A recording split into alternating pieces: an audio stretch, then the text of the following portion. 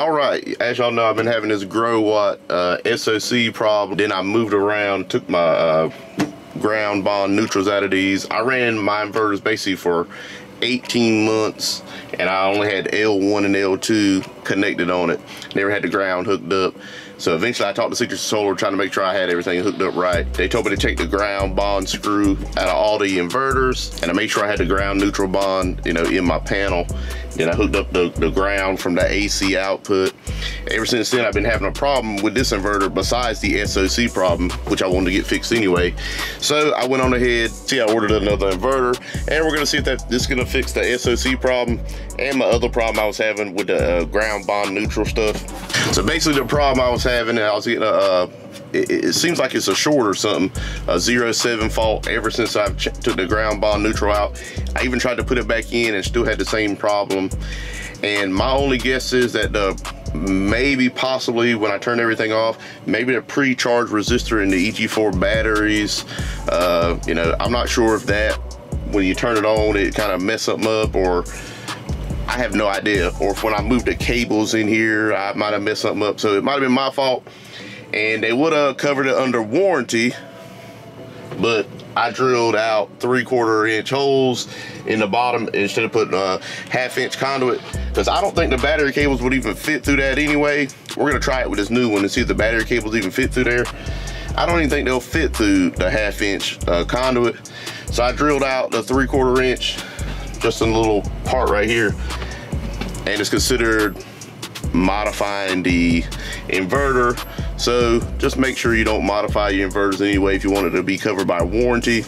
That's just my fault. It's not Sirius Solar's fault, of course, because I guess I should have followed the instructions on for the warranty for the inverters, and I didn't. So let's go ahead and take this one apart, put the new one in, see if the SOC works. And you know, it might take a few days for that, but we'll see if it initially works. If it works up throughout 3 or 4 or 5, 6 days, it's probably gonna be good to go. But sometimes it will work for 2 or 3 days, and then it would freeze up at night and just get stuck. And you know, it'd be showing 99% on here, or 40% or 70%, and the actual batteries, when you hook a PC up to it, would be totally different. So I think it may have been just a communication board problem, which is the board right here. We don't know for sure. We tried a lot of different troubleshooting. So I did get a lot of support from Ty from Sirius Solar tech support, so I'd like to thank him for all the emails back and forth. I know some people have definitely had problems getting Sirius Solar to respond in a timely manner.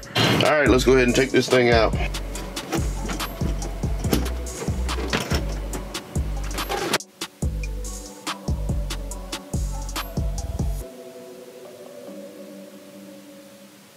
I'm gonna go ahead and turn the batteries on, pre-charge the inverters, and turn them on and do some testing on number 1 here. All right, got the one battery on. Nothing blew up so far. Go ahead and hit the on button. See what we got. Oh my goodness, I hate them alarms. So we're gonna have to get all that set where the thing doesn't alarm, of course. But right now, still coming on, no faults yet.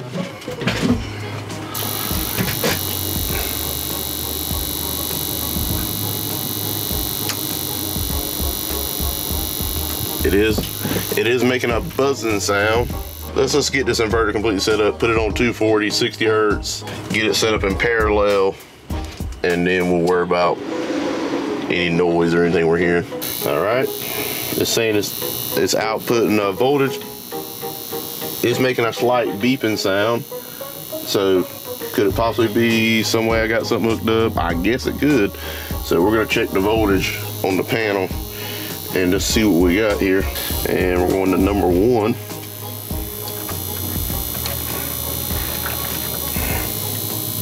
$240 volts. All right, we went on ahead and turned the auto transformer on and make sure all my other breakers are off. And we'll go ahead and turn number 1 on.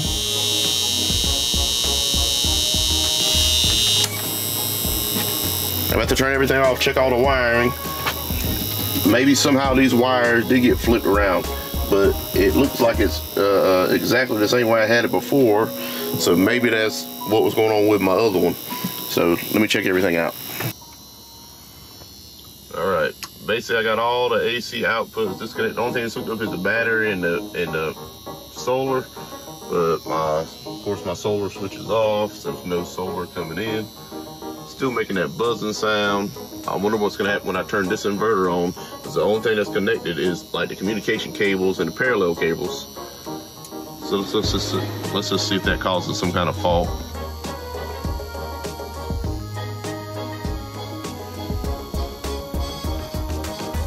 See how it's using 27% power or whatever.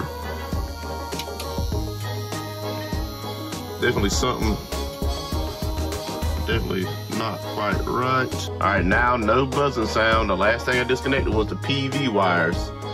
So maybe it has something to do with my filter or something's backwards on that. I have no idea. But right now the inverter, like all the other ones, so I am gonna try to hook everything back up and try to figure out what's going on with the PV. Try to see if that is backwards or something to do with this filter I have. I have no idea. But right now, the inverter's not making a sound with the PV wire disconnected, even with the switch off. So I don't know. I don't know what's going on. But let's do some more troubleshooting.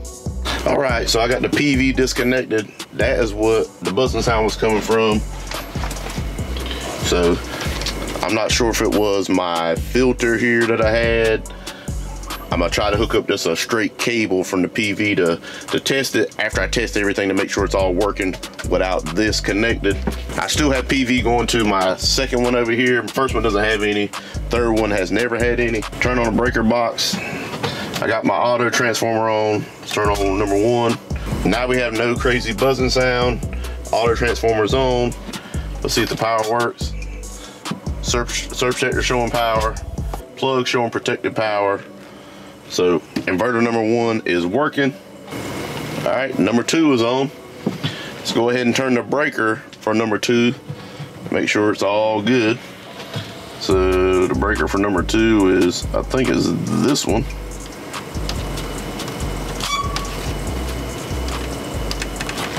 We'll go ahead and turn 2 and 3 on. Inverter number 3 is on.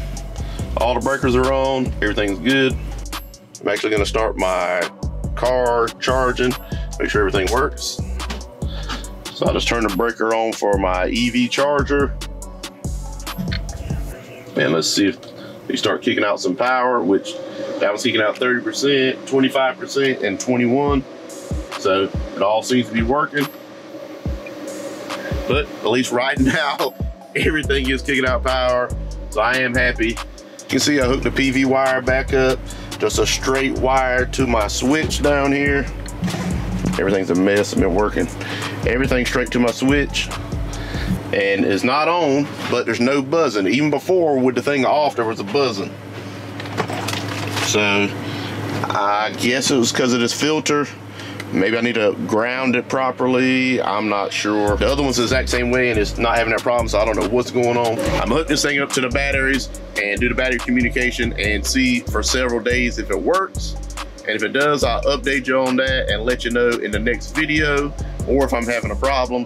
Because if this fixes it, it's probably the whole time, it's probably just the communication board. I probably just should try to get one of those. If you're interested in these inverters, the prices have really dropped on these since I bought my first one.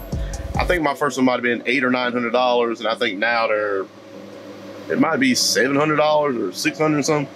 I just bought that one, I can't remember. They work pretty good for the price. There are a lot better inverters now, but the price is a lot higher. I like that EG4 that just came out, that 18K or whatever, and I'm definitely gonna try one of those in the future.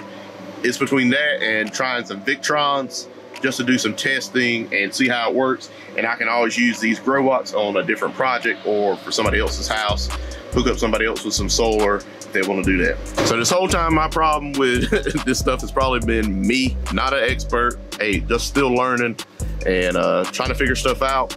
But basically how I did my troubleshooting, if you're interested in that, is I disconnected one thing at a time until that buzzing stopped with the Growatt.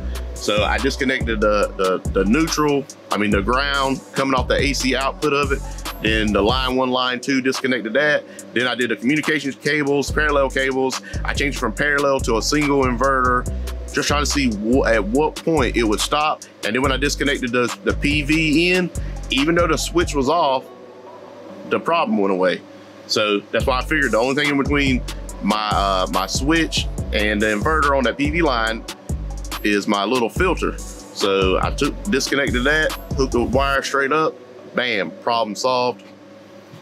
And hey, now I gotta work on this next problem with the SOC. I'm gonna hook it up, maybe it just works and maybe this is solved too. But if you like this kind of video, hey, go ahead and hit that subscribe button, hit the like button, and thanks for watching.